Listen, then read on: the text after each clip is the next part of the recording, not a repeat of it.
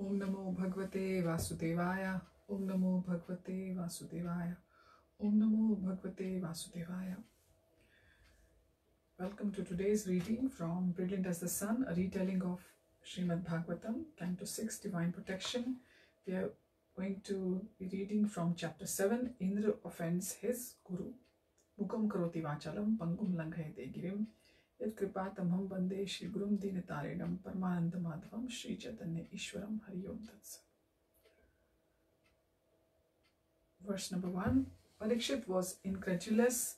Brihaspati rejected his own disciple. What did Indra do to offend him? Listen, said Shukadev, I shall explain.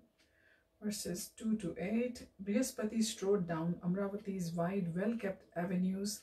Trees bearing ripe fruits of red, green and gold that oozed juice lined their sides. The exquisite fragrance of champak and parijat blossoms filled the air. Mantras in praise of Vishnu emanated from ornate marble mansions topped with gleaming golden turrets. Beautiful celestials made their obeisance to Brihaspati from all sides as he went by. Some hurried forward to touch the sage's feet and beg for his blessings. Others reverentially approached him with brightly colored flower garlands. Many called, all glories to our beloved spiritual master. Brihaspati smiled and nodded, pleased with their devotion. When he approached Indra's palace, the guards lowered their eyes, folded their palms and bowed low.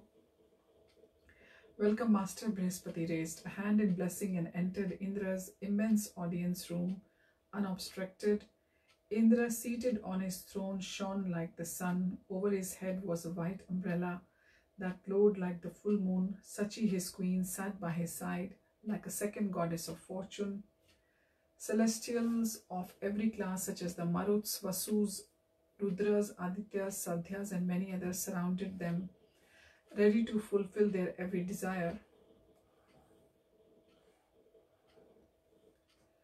Indra sat back on his throne, tapping his fingers in time with the Gandharva's rhythmic drum playing, his eyes drinking in the beauty of the Apsaras' dance poses. When Brihaspati entered the audience hall, the court usher announced, His Divine Grace Brihaspati has arrived. Everyone but Indra arose. The Gandharvas stopped their music and the Apsaras stopped their dance. Indra motioned with his hand that they should continue. Brihaspati frowned but then gave Indra the benefit of the doubt. Maybe he had not heard him being announced. He approached the bottom of the stairs leading to Indra's throne and stood in view of the god. Indra glanced at him but then turned his attention back to the dancers. Verse 9. Brihaspati scowled. The god's opulence had obviously gone to his head. He was forgetting his dependence on the Brahmins. Without Brahminical power, the administrators were nothing, even Indra. Brihaspati controlled his rising anger with a curse. He could reduce the proud god to nothing, but there was no need for that. By the sage withdrawing his mercy, Indra would soon realize his mistake. Without saying a word, Brihaspati turned and left the assembly hall. Verse 10. When the dance finished, Indra rose from his throne and applauded the performers. Marvelous, marvelous. He took off 2 of his valuable necklaces and threw them to the chief Gandharva and Apsara. Then he turned to greet Brihaspati. Not seeing him, Indra asked his minister, Where is our Guru? The minister said, Master, he has left. Where did he go? The minister lowered his gaze and said nothing. Indra felt a panic rising in his chest. He should have greeted the powerful sage as soon as he saw him. He had surely offended him. That was calamitous. He jumped down from his throne and pushing everyone aside, rushed after Brihaspati. He raced past the palace guards and into the broad avenues. As he ran, he asked passing celestials, Have you seen Brihaspati? Everyone shook their heads. Verse 11. With an anguished cry, Indra slumped down on an ornate white bench, his head in his hands. What have I done? He wailed. Proud of my opulence, I lost my intelligence. How could I have failed to respect my spiritual master? Meanwhile, his ministers and courtiers caught up to him. His chief minister tried to console him. O king of the gods, what reason is there for you to lament so? We are all your subjects waiting to serve you. Verse 12, Indra looked up, his face a mask of despair. You are for all in the mode of goodness, yet despite being your king, supposedly the best among you, I have acted just like a demon. Alas, I condemn my wealth and opulence, for they have made me proud. Just see what a terrible mistake I made by failing to rise when my spiritual master arrived. The minister said, Lord, you are the king of the gods. Why should you rise for anyone?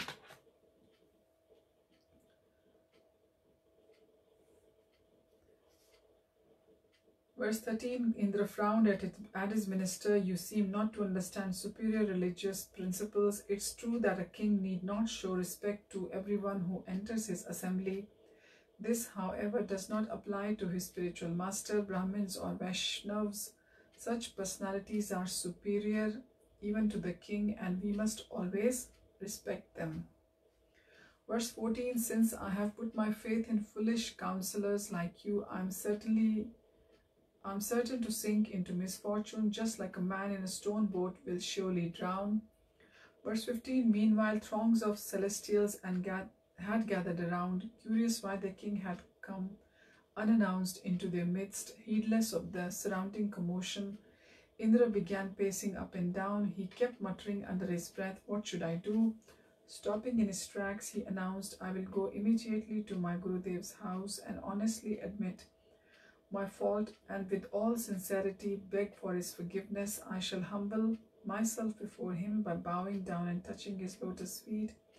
Since he is the best of Brahmins and ornamented with the both knowledge and good qualities, he will surely forgive me.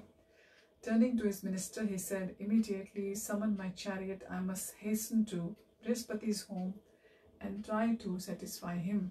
Verse 16, a little while later, Brihaspati, who was meditating, heard the rumbling of chariot wheels approaching his hermitage. He opened his eyes. Outside he heard Indra's voice, pray tell me, where is my spiritual master? Brihaspati's students replied, Gurudev is in his hut. Brihaspati's lips twisted into a wry smile. Indra thought he could atone for his offense by merely apologizing. The arrogant fool needed to be taught a lesson. The sage exercised his mystic power and vanished just as Indra entered, exclaiming, Gurudev, Gurudev, forgive me. Silence greeted him. He peered carefully around. Brihaspati was not there. He called out to the Brahmin students outside, I thought you said Gurudev was in here. The students began gathering round. The most senior said, yes, he has been in here all morning.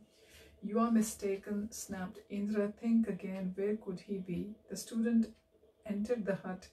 He examined Brihaspati's sitting place. It was compressed and still warm. Brihaspati must have just left. He turned to Indra and said, it seems he was here only a moment ago. Well, he is not here now. You must have seen him leave. The students shook their heads. No one had seen Brihaspati leave his hut.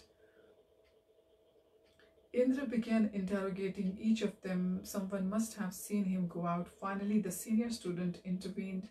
My lord Indra, what is the use of this questioning? Do you not you realize our Gurudev's power is greater than even yours? If he wants to leave, he does not have to walk out of his hut. He can just disappear. I have seen him do it myself. Verse 17, Indra was stunned. Now he was in real trouble. He turned on his heels and hurried to his chariot. There the other gods stood waiting in their own chariots. Indra called out, summon all your soldiers. We must spread out and search the entire universe. Gurudev must have gone somewhere. Set off immediately. The celestials searched each planet in the universe. Indra, along with all the chief gods, joined in. After several weeks had passed, there was still no sign of Brihaspati, and Indra and the gods returned to his palace. Indra looked gaunt as he paced up and down. Alas, he wailed, I have dissatisfied my spiritual master. Now I have no means of achieving good fortune. Each of the gods tried to reassure Indra, but nothing they said diminished his anxiety. Verse 18, meanwhile in the nether regions, the demon spies informed the king of Indra's predicament. Immediately he hurried to Shukra's ashram, bowing low before him. He said, Master, Indra has offended Brihaspati, he has abandoned the gods. Shukra's lips twisted into a tight smile. Without Brihaspati's protection, his disciples could easily overpower the gods and take over Amravati. He would enjoy living in the Nandanandana gardens. What are you waiting for? Take up your weapons and attack them. The king bowed and touched Shukra's feet. With your blessings, Gurudev. Verse 19, soon hordes of demon soldiers surrounded Amravati, their missiles and arrows hurled over the city walls.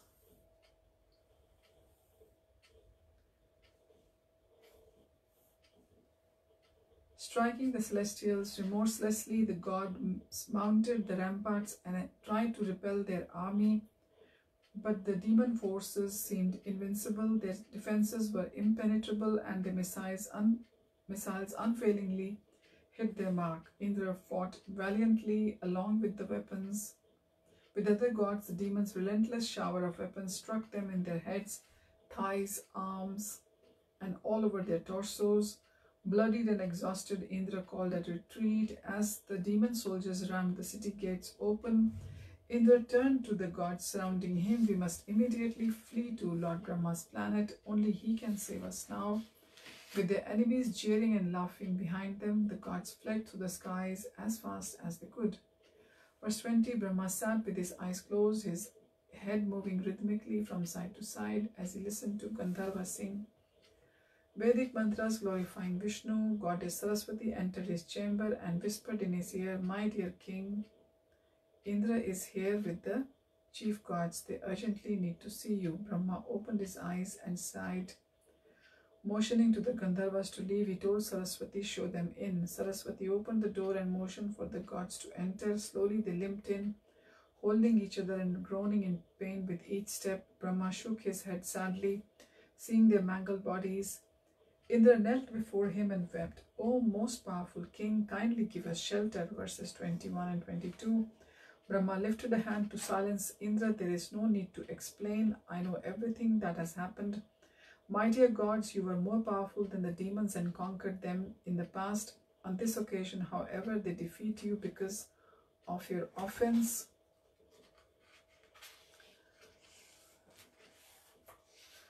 To your spiritual master Brihaspati, I am astonished that you treated him so impudently. Surely you know he is the best of the Brahmins. Brahman realized and in full control of his senses. It is unfortunate that you became so arrogant because of your material opulence. Indra looked confused. Are you linking our defeat to the incident with our preceptor? Verse 23, yes, this is a fact. Try to understand. Previously the demons were weak. Why? Because they too had disrespected their guru Acharya Shukra. That is why you could easily defeat them. They learned their lesson and have for a long time devotedly served their guru. Now they are powerful. Indeed, if they tried, they could even seize my abode. Vayu, the wind god, said, maybe we can mollify them with gifts. If that does not work, we could come up with a plan to sow dissension between them. Verse 24, Brahma shook his head. You have nothing left to give as a gift. They have already taken everything, nor can you trick them, since they determinedly followed Shukra's infallible advice. Chandra moaned, it seems we are doomed to die at their hands. Brahma's voice softened, my dear gods, Krishna protects those who worship himself, Brahmins and cows with unwavering faith. The gods looked up at Brahma as he sat deep in thought. Verse 25, finally he said, O gods, hear my voice. Immediately approach Twashta's son Vishwarup and accept him as your guru. He is a pure, powerful and austere Brahmin, and if you please him, he will fulfill your desires, provided you can tolerate his fondness for the demons. Verse 26, the gods looked at each other, visibly relieved. They bowed to Brahma and mounting their chariots, flew to Vishwarup's remote hermitage. They found him collecting kusha grass. Indra called out, Sage Vishwarup. Vishwarup looked up, Covering his eyes from the glare of the blinding sun, the gods leapt from their chariots and ran toward him. One by one they embraced the startled sage. "Pray tell me who you are and what you wish of me," he said. Verse 27, Indra said, "Beloved Vishwarup, may there be all good fortune for you. We are the gods, since we are your elders. To be respected as your parents, we come to your ashram hoping you will fulfill our desires." Verse 28, why you added, "O Brahman, please remember the highest duty of a son is to serve his parents. This is true even when one has himself become a father. What to speak of a man who is a brahmachari?" Vishwarup returned to his task of collecting kusha grass. "I am an insignificant Brahmin. Indeed, my mother is from demon race. I do not think there is anything I can do for you." Verses 29 and 30, Indra persisted, "Surely you know the moral codes. The spiritual master who teaches Vedic knowledge and gives one initiation is as good as the Vedas personified. The father is to be respected as Lord Brahma. One's brother is to be respected as I, Indra, the king of heaven. The mother is to be respected as planet Earth. A sister is to be shown mercy. An invited guest personifies religious principles, and an uninvited guest personifies the fire god Agni. All living entities represent the Supreme Lord Vishnu." Vishwarup sighed and stood up straight, and his hands filled with grass. "Forgive me your right. Please come to my ashram where I can offer you refreshments, and you can tell me how I can serve you. It is near to here." Soon the gods were seated around Vishwarup's sacrificial fire, drinking clear river water from clay pots and eating forest berries and roots from the banana leaf blades. Indra said, "This was most welcome. We had nothing to eat or drink for several days." "How is that?" asked Vishwarup. Verse 31, "Dear son, our enemies have defeated us, and we have thus fallen into a most miserable situation. We come to you as supplicants. Please relieve our distress by the strength of your austerities." "I have no armies. How can I help you?" Verse 32, Indra folded his palms. "We wish you to be our spiritual master. You are the self-realized soul, a perfect Brahmin of powerful austerities. Guided by you, we will easily defeat our enemies and retrieve our kingdom." Vishwarup looked aghast. "I am your nephew. It would not be right for me to become your guru and receive your worship." Verse 33, all the gods simultaneously exclaimed, "That is not a problem. Do not worry about that." Indra raised his hand to quieten the other gods. Then he turned to Vishwarup. "Do not fear criticism for being younger than us. Such etiquette does not apply regarding Vedic mantras. Age determines seniority, but one may offer respects even to a younger person advancing in chanting Vedic mantras. Therefore, although you are our nephew, you may become our priest without hesitation." The other gods voiced their agreement. Verses 34 and 35, Vishwarup looked at their earnest faces. Since the gods sought his help, it behoved him to comply, as he was advanced in austerities and thus able to assist them. He smiled. "O gods, by accepting the position of a priest, I will diminish my Brahminical powers accrued through my past austerities. However, since I am committed to always acting dutifully, I cannot refuse you. You are all exalted commanders of the universe, and I am your disciple. It is my duty to execute your order. Since it is always beneficial to do one's duty, I accept your proposal." Chandra said, "Why do you say you will diminish your power by becoming our priest? Everyone requires wealth to maintain themselves and their families. Without it, how will you execute religious duties?" Verses 36 and 37, Vishwarup bowed his head. "O exalted governors of the planets, hear from me how the most advanced Brahmins who abide by the principles of austerity and penance maintain themselves. They do not take wealth from the disciples to support themselves or their families. Rather, they collect the discarded grains from agricultural fields or the marketplace. Only low-minded Brahmins accept the position of professional priests to enjoy an opulent life. This is not my mentality. However, since you are all my superiors, I cannot refuse your request. Although my becoming a priest is something reproachable, I agree to do so. Indeed, I dedicate my life and possessions to pleasing you. A cool breeze blew from the river, but the naked Shukadev seemed impervious as he continued to address the king, who sat completely absorbed in his narration. Verse 38, Shukadev said, after making this promise, Vishwarup immediately began a fire sacrifice to benefit the gods. In their presence, he chanted the mantras with focused attention. Verse 39, when the sacrifice was complete, he told Indra the talent and tactics of Shukra protect the demon's opulence. However, by my power, I have composed a protective prayer known as the Narayan Kavach. By chanting this powerful mantra, we can take away the demon's opulence and give it to you. Verse 40, Vishwarup was always ready to do good to others. Therefore, he taught Indra the second mantra, which would enable him to conquer his powerful enemies. So this brings us to the end of chapter 7. Indra offends his Guru. Thank you for joining. Hari Om Tat Sat. Hare Krishna.